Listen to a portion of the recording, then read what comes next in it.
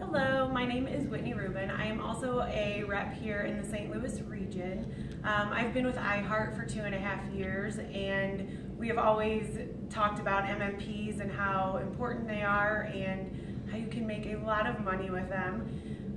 So in that 2.5 years, I've always wanted to, or tried to get one and have not been successful up until January, when I have a relationship with a furniture company here in St. Louis.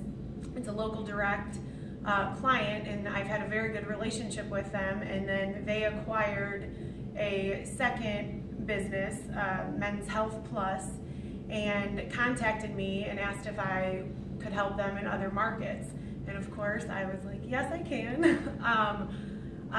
So since January, they have been running every week with me, and to date, they have booked $160,000 in business, which means some good revenue for me. So that is my success story with my MMP.